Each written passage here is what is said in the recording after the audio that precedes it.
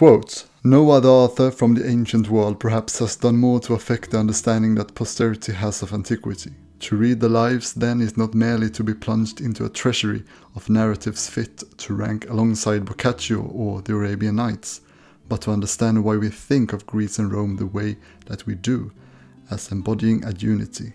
It is in that sense that Plutarch ranks as the maker of the classical world." Unquote.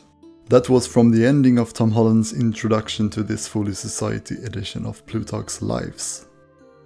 This is a 4-volume edition bound in nice and soft blocked buckram. The book is printed and bound in Germany on Abbey Wove paper. The paper is cream colored and fairly thick, and the text size is above medium. The volumes open up very well.